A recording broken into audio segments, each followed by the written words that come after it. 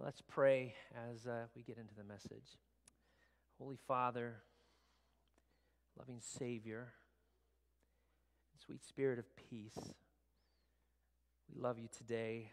We seek your wisdom. We seek your message, your word, your blessing, Father. We need it every day. In the next few moments, Lord, I pray that your heart, your message, and your love would be heard in this place. Pray in Jesus' name. Amen.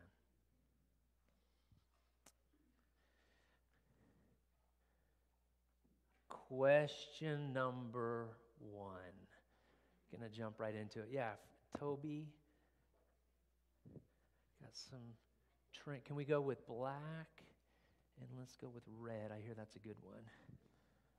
Black and red. Our trained microphone technicians here. Well, the last few weeks, I have been looking a little more intimately at the family of Jesus, the growing experience, and last week talked a little bit specifically about what we can learn from his father, Joseph. Today, I'm looking forward to talking about Mary. Some of these I may have asked before. Mary is a New Testament version of what Old Testament name? Now, if I don't call one of these young men over here, the church may explode. So, Isaiah, go ahead. Murph. Murph? That's very close. I like it. You're getting there, but maybe Eric will help out. E. Myrtle. You think Myrtle? That is not correct, but that's a good choice. All right, let's have Julian have a chance here. What do you think, Julian? D. Mara. Mara was the name that Naomi, in the book of Ruth, when her life was bitter, she said, no longer call me Naomi, call me Mara, because Mara means bitter. But it's not Mara either. All right, well, Dylan is right here. Let's get Dylan a chance. A. Dylan says A, and I'm going to just let one more try. Ryan, what do you say here, sir? A. All right, we've got confirmation in the mouth of 2 or 3 witnesses. Let everything be established. It is A. Miriam. I don't quite know how it derived from Miriam to Mary. I'm sure there's some language, cultural adaptation. But in the New Testament, Mary is the Greek way of referring to Miriam. Miriam may be the most important Old Testament women that ever lived. They revered Miriam in the New Testament time. That's why so many ladies were named Miriam. She was respected for helping her brother survive the Nile and be saved, and then her leadership qualities and helping with Moses and the deliverance of Israel. So Miriam is whose Mary's name is based off of. What did Mary do after agreeing to carry Jesus in her womb? Do you remember in the story she says yes to Gabriel, let it be unto me as you have said. And then right after that, the Bible makes it very clear in the Gospel of Luke, almost immediately she flees Dodge and she does something. She went somewhere? Who knows? Ketsia, I'm not going to fall into this trap again. I'm sorry. You're cheating back there. Any of the young people? All right. Wait a minute. Wait.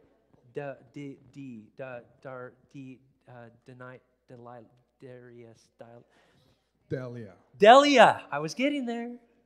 She went to go see her sister Elizabeth.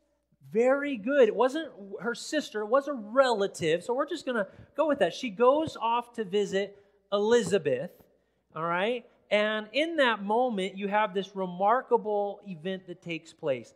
As soon as the Bible says, almost when she walks over the threshold of the door, basically, the Bible says that Elizabeth is filled with the Holy Spirit. And John, in her womb, at 6 months gestation, is also filled with the Holy Spirit. Amazing. And Elizabeth makes this great proclamation, and then Mary sings a song. She sings a song. She offers a hymn or a psalm. Now remember, Mary's a descendant of David, right? The great psalm writer, the great musician David. And Mary seems to have carried that genetic ability with her. And so when she sings, it's as though the continuation of that ministry that started with David flows through her lips. And we're going to look at her song a little bit later in the service. So thank you, Delia. All right. We're going to work on it. Good job. There are three significant mentions of Mary in the New Testament after his baptism. When I say significant, there's some very brief references. I'm not looking for those. But there are three significant times we see Mary after his baptism. They're in these three places in the Bible, and I want to see if any of the young people can identify where Mary appears. I see Eric's hand. Boys, we're going to let some others try, all right? I understand. I love you. You know I do. Eric's going to help us out. Just name one of them if you could. B. Well, this isn't a choice, so I may have thrown you there. Do you remember the story itself, like what was happening? Okay, think about it. What are those mentions? All right, Julian, thank you. A. Okay, parents, help me out here. What happened in A, Julian? Do you remember? No. I know your dad whispered something to you. I don't think he said no. All right, young people, what happened in John 2 or what happened in John 19 or Acts 1 where we see Mary, Jesus' mother? All right, I guess we're going to have to come to our young men over here. This is for all the kids. I don't want to leave anyone out. Boys, are you looking it up? That's fine.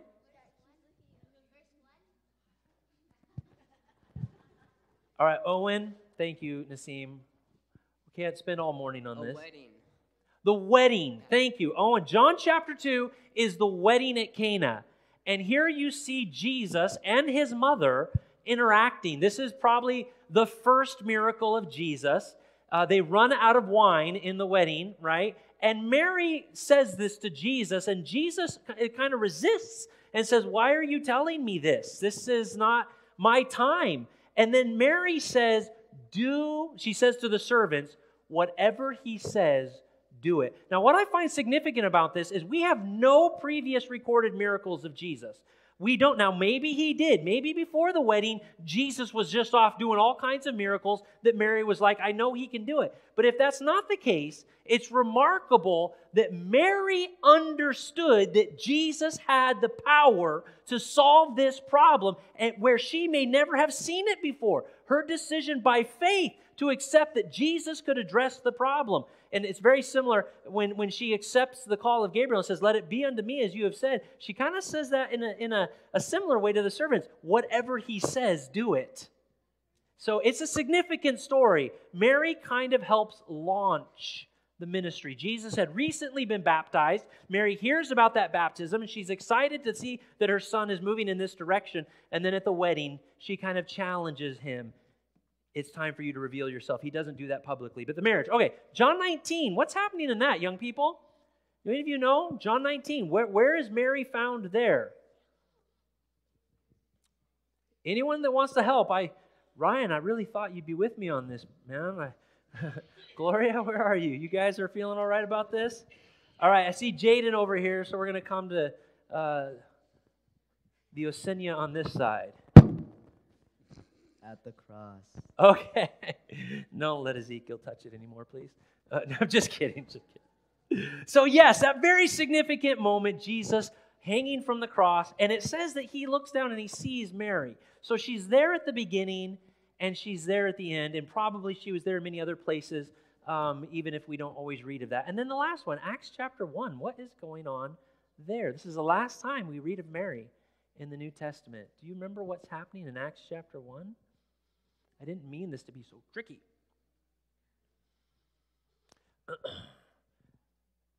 Parents, you can help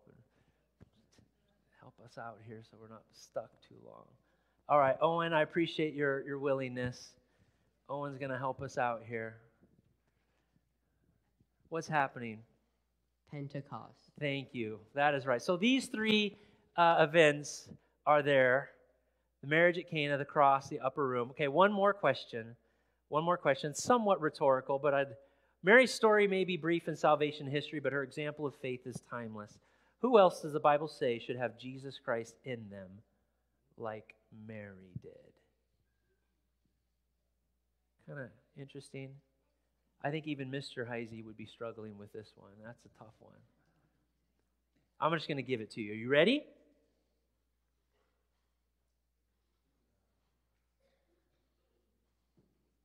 Kids, did you know that? Kind of. Thank you, guys. I appreciate it. God willed to make known what is the riches of the glory of this mystery among the Gentiles, which is Christ in you, the hope of glory. Christ in you, the hope of glory. I hope to talk about that a little bit more, what it means that Christ was in you. We can debate this. I'm happy to disagree. I'm happy to have other opinions.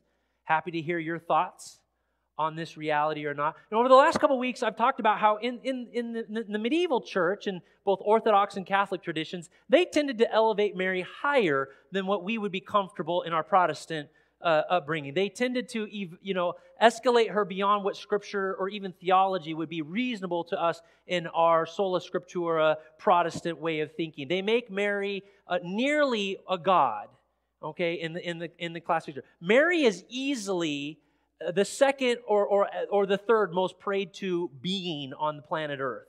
Jesus is probably first, without a doubt. More Christians and even other religions will meditate on or somewhat appeal to Jesus. Allah in Islam is probably number 2, but if you consider there's 1 billion Muslims in the world and there's 1 billion Catholics, and there's a good portion of even non-Catholic Christian groups that do revere and pray to Mary. So it's kind of a jump ball between Allah and Mary as being the second most prayed to individual.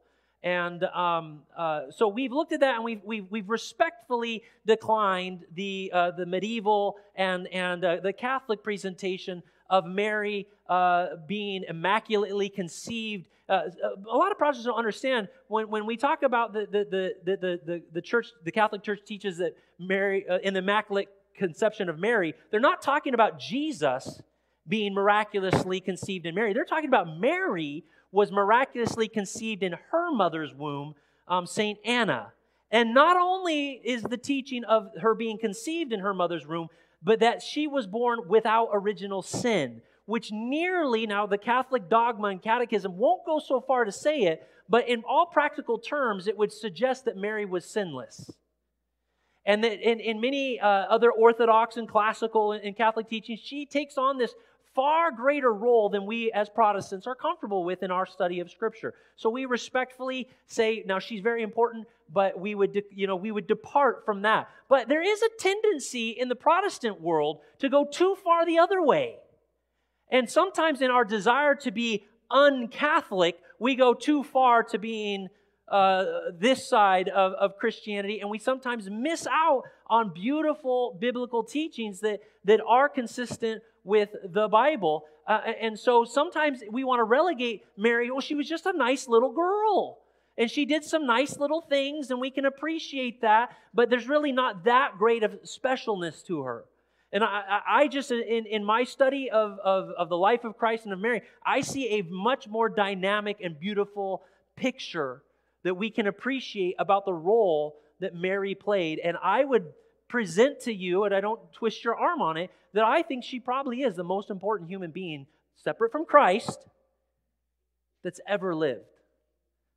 And I think we can gain blessings from at least trying to look at it with greater clarity and intensity. The Bible says when the fullness of time came, God sent forth His Son, born of a woman. Now, every life, as we have talked about even in Mila's dedication, is not accidental. It is planned. It is purposeful. But there's sometimes in my evaluation or my study or my discussions with people, there's kind of this idea that when the fullness of time came, God kind of looked at His prophetic time watch and said, hey, Gabriel, my goodness, it is time for Jesus to be born. Let me see what do you think about her, Gabriel? Is that going to, oh, not her? All right. And then it was kind of this happenstance or this somewhat, last-minute decision that God just looked for someone to bear Jesus and be the surrogate for. Mary was as defined and planned and purposeful as any life is today, and particularly as any key prophetic person would be. From Adam and Eve to Abraham and Sarah, and then from David and Bathsheba, God had a plan for Mary. God saw in His wisdom and in His plan, He knew that she would come on the scene. He was not choosing her arbitrarily. This was not an accident. God had been laying the foundation and framework for His incarnation. I lost the word there for a second. For His incarnation to come through her. It was not an accident. God knew as she was coming into this world that she would be the one destined to have this honor and this priority of bearing Jesus Christ in her womb. When the fullness of time came, she was ready. God was ready. It was the plan of God that this would happen. She comes along as God had prescribed and designed. Now, in this passage, just to try to look at the person of Mary a little bit more, there's some elements that can be evaluated. From Isaiah, he says, "Therefore the Lord Himself will give you a sign. Behold, a virgin will be with child and bear a son, and she will call his name Emmanuel." Now, Isaiah does not use the technical word virgin here. Virgin can be the meaning of this word, but it can also mean young woman or maiden. It can mean women who were not virgins. Okay, so it's not wrong that it could be a virgin, but it doesn't have to be a virgin.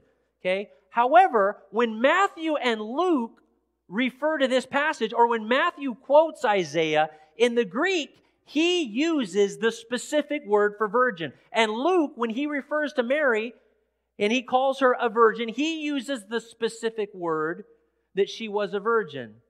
Now, this is important. Some people want to debate, the reality or the possibility of miracles, and they want to look at Isaiah and say it doesn't have to be this way, and I don't have time to go into talking about all the purposes of that. What I'm trying to illustrate now is if it is true, what we believe is that she was a virgin, as was understood by the times of the first century church, it tells us something likely about her age. We don't know this for sure. We cannot, it's not a thus saith the Lord. But if all the cultural customs are in place at this time, she is very young. Younger than we would probably perceive or be comfortable with our daughters today being pregnant. It would not be unusual by any stretch of the imagination. It was not unusual in the first century for girls as young as 12 to be betrothed. That would not be unusual. It's not the norm. Okay, but it's not unusual. Betrothal's slightly different. I'll talk about that in a second. However, it would be unusual for a young girl to wait until she was 20, or for the family to wait until the early 20s to establish the contract of betrothal. It would have been remarkable. And the very fact that the Scriptures do not remark beyond her presence as a virgin would suggest that she fit the common model of when a young woman would be betrothed and married. She was likely or nearly certainly a teenager. A teenager. Okay? Again, I don't force this upon you. You may feel differently about it, but as best we can ascertain, looking back even into the early church fathers and what little has been recorded and has been accepted historically, she was young. She was young. But that was normal. That was not a scandal or anything back then. Betrothal, by the way, is kind of in between engagement and marriage in how we do things today. Today you get engaged. Most people do if you're going to do a traditional marriage. You get engaged, you plan the wedding, you have the wedding, you're married. In the Hebrew custom, they had kind of an intermediate phase called a betrothal. A betrothal was a legal, formal contract. It was something that was established. As a matter of fact, in Matthew, when Joseph finds out before they're married that Mary is pregnant, it says him being a righteous man, he sought to put her away quietly. That's kind of a metaphor for divorce. Had that marriage or had that betrothal broken at that time, Mary would have been considered a divorced woman. Okay? So betrothal was more than engagement, but it was not quite marriage. And the purpose of betrothal, it usually lasted about a year, was simple. A wedding was a big deal. It took a lot of time to prepare. You had to contact relatives. The husband had to use the bride price to start building his house or establishing his honeymoon chamber, getting all of the festivities together for a wedding, arranging transportation. If cousin Jedediah was in harvest season, he needed time to wrap that up so he could come to the wedding. So betrothals were part of the formal process of getting married. And so Mary was betrothed to Joseph, and she had not yet come to the full point of marriage. She's betrothed as a virgin. She's a young girl. I want you just to think about that for a second. The Lord God entrusted the infant pregnancy of Jesus to a teenage girl. Hallelujah. Man. Any understanding of Mary devoid of her song is going to be lacking and is going to be limited. I don't have it in the screen, but if you want to turn your Bibles to Luke chapter 1, I think it's important that we look at what Mary says after her visit to Elizabeth, after she has become pregnant with Jesus. I'm going to read quickly the opening words here after the angel has left her. It says in verse 39 of Luke chapter 1, at this time Mary arose and went to the hill country, to a city of Judah, and entered the house of Zacharias and greeted Elizabeth. When Elizabeth heard Mary's greeting, the baby leaped in her womb, and Elizabeth was filled with the Holy Spirit. Now, previous to this, it talks about how John would be filled with the Holy Spirit even in the womb of Elizabeth. She cried out with a loud voice and said, "Blessed are you among women, and blessed is the fruit of your womb. And how has it happened to me that the mother of my Lord would come to me?" Speaking to this teenage girl. "For behold, when the sound of your greeting reached my ears, the baby leapt in my womb for joy. And blessed is she who believed that there would be a fulfillment of what the Lord had spoken to her, fulfillment of what had been spoken to her by the Lord." Then Mary opens up her mouth. The Holy Spirit working through her, she sings a song. She is obviously very knowledgeable in the Scriptures. And I know the Holy Spirit can do things beyond the natural, but I don't think it's the norm of the Holy Spirit to endow, knowledge beyond what is possible for her to understand. She, again, as a descendant of David, she will appeal greatly to the Psalms in this song, but you're also going to hear the words of Hannah from 1 Samuel, and you're also going to hear some echoes of Deborah from the Song of Deborah and Barak in Judges chapter 5. And I want to read through her song with you this morning because, again, I think if you're going to understand who Mary is, you have to read and study her song. And Mary said, "My soul exalts or magnifies the Lord, and my spirit has rejoiced in God, my Savior." This is almost exactly the beginning of Hannah's song as well in 1 Samuel. Verse 48, "For he has had regard for the humble state of his bondslave. For behold, from this time on, all generations will count me blessed." Did you hear what I read, Protestant church? She says, "For behold," that's an imperative. An imperative is a command. It is imperative that you behold. It's imperative that you understand. And then she follows it with an indicative, a statement of fact. "For behold, from this time on, all generations will count me blessed." We know that the Holy Spirit has to be doing this because that's a very arrogant statement if you're not saying it through the working of the Holy Spirit. But moved by the Spirit of God, she speaks from her mouth that which would be the case according to the plan of God. It is our privilege to respect and honor the blessed Mary. All generations will count me blessed. Now, that doesn't mean she wasn't counted blessed in her generation because of her circumstance, but every generation that would appeal or know or have the faith of God and understand what God was doing and understand what God was doing in Mary's life will look upon her and consider her blessed. I know of no other statement in all of Scripture where a similar sentiment is shared about a human being. There are close. Israel is supposed to be blessed forever. The house of David is supposed to be blessed forever. I know of no other statement like this in all of the Bible where a human individual speaking from the Holy Spirit says, "This role that God has given me, behold," it's imperative. It's imperative that the work of God through the life of Mary be regarded as one of the most blessed moments in all of history. She goes on to say, "For the mighty one," Very interesting. Only about a dozen times in the Bible is God called the Mighty One, mostly in the Psalms and Isaiah. But she chooses that idea. The Mighty One has done great things for me, and holy is His name. His mercies upon generation after generation toward those who fear Him. Oh, wait.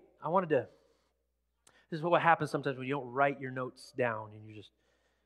so Tammy, you can hold me accountable here. I want you to understand something that I don't think is devoid from this song and from what the plan of God was doing in the life of Mary and what the purpose of that inspirational statement is there, right there at the beginning of her prayer and her song. From the time of the fall, okay? Now this is a theology for another time and place.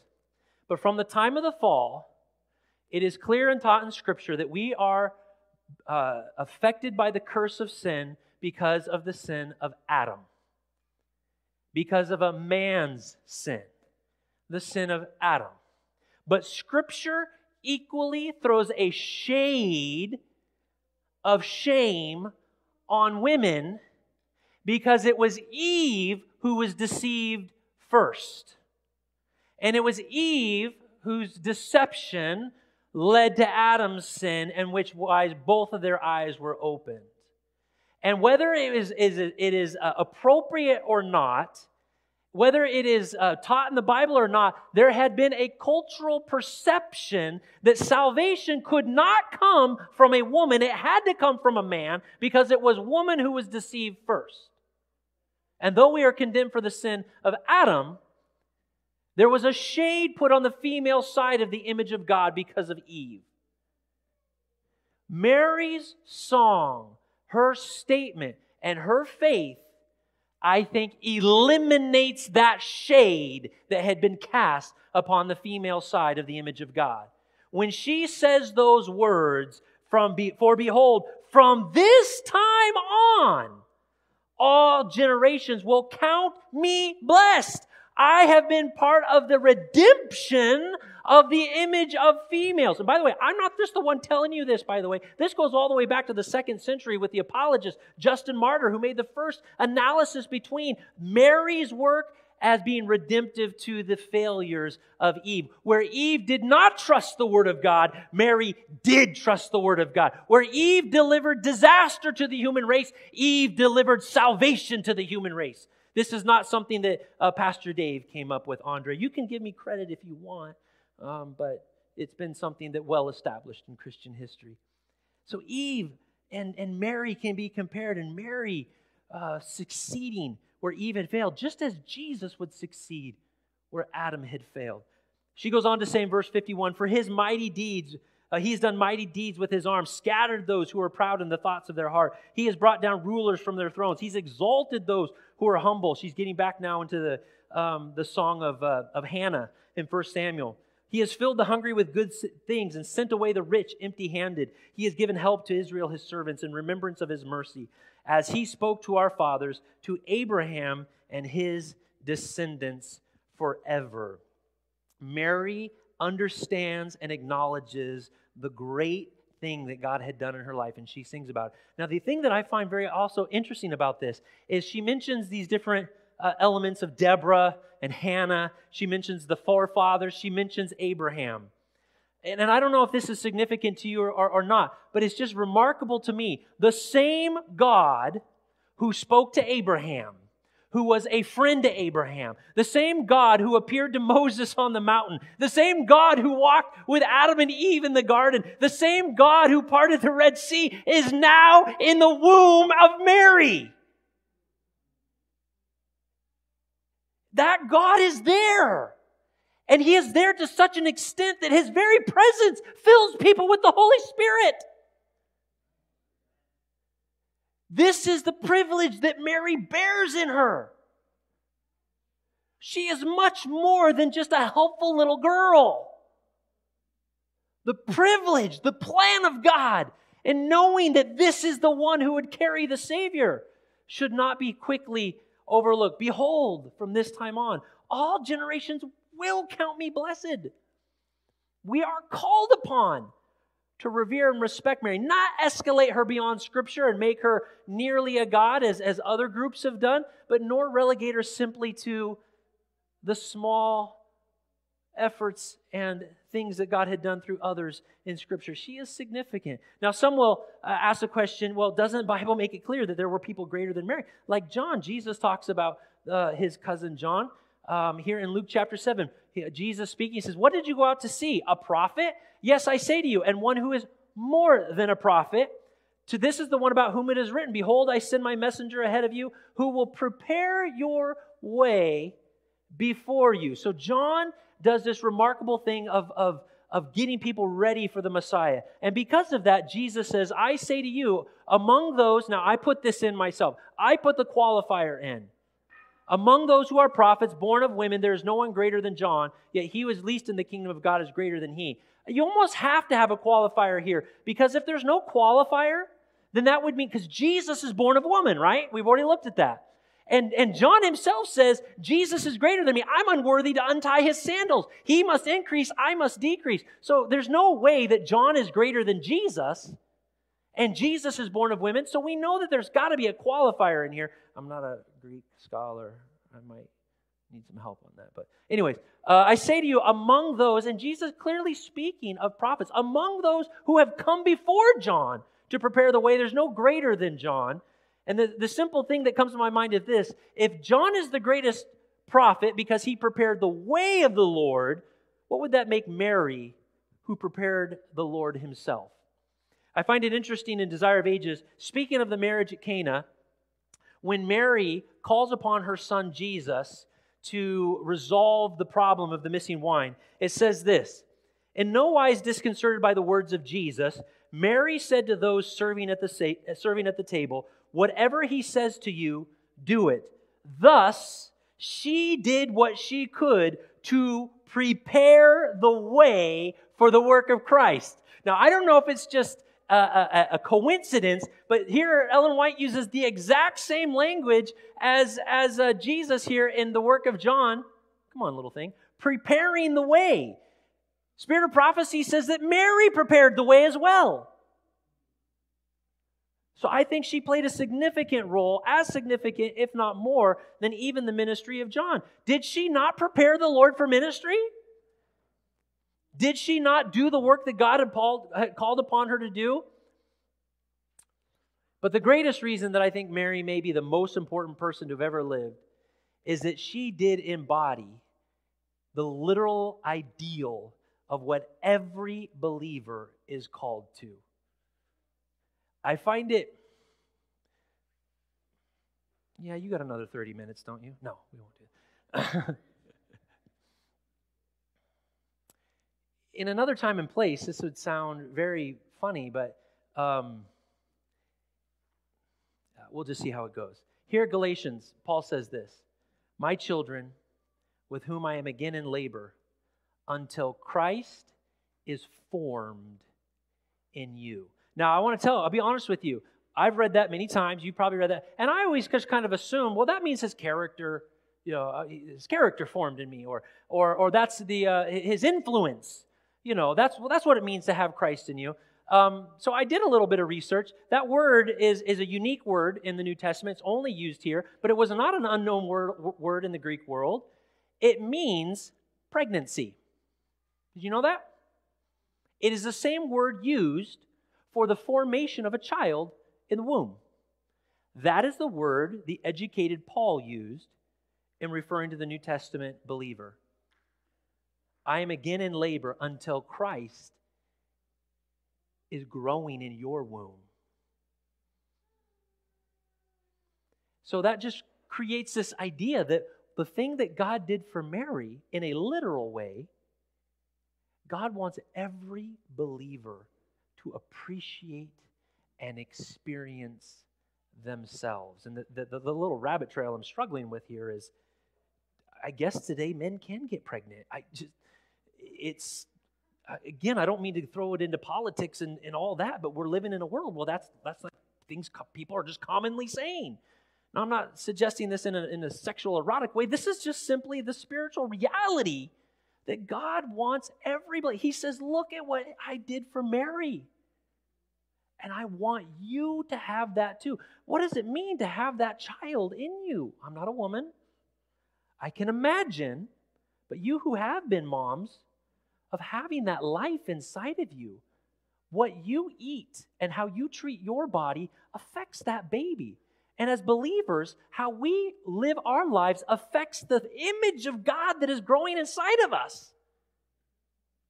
Many other places, Paul will tease this out. If Christ is in you, though the body is dead because of sin, yet the spirit is alive because of righteousness. If Christ is in you, it's because of righteousness. Mary was there. Mary embodies this reality of which all believers can reflect back on and say, that was amazing.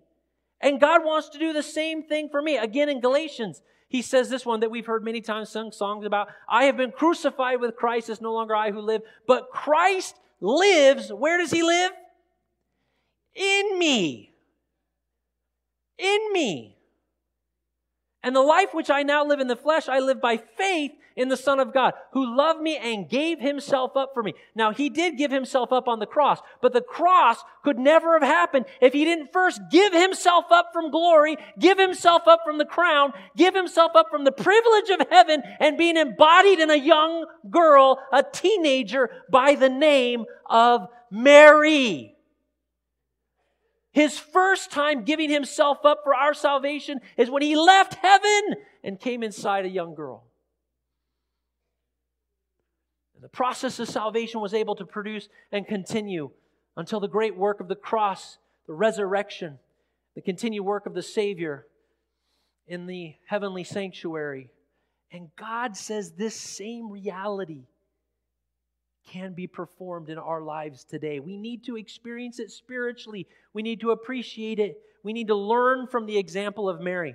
Mary's story establishes her as one of the greatest examples of faith and courage. She's a hero. She is a central feature. She deserves to be recognized and understood and called blessed. Her song teaches God's purpose for her. Her raising of Christ helped in his preparation and accomplishment of salvation. Her example of Christ in you sets a standard for all believers afterward to follow. Is Christ in you today? Because he wants to be. He wants to be in you. He wants you to appreciate his willingness to go to the greatest extremes to bring salvation to this world. He wants to be inside of you. He wants his image to be growing so that you can do as Mary did as well and produce a Savior to this world. It is not a great stretch of symbolism and metaphor to understand this. Friends, is Christ in you? Have you said yes to his offer? Have you believed his word? Accepted his promise?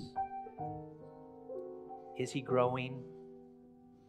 Is he bringing joy to those you come into contact with?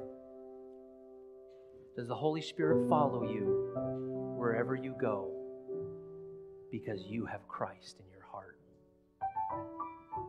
The Mighty One has done great things for me, and holy, holy is his name. Let's pray.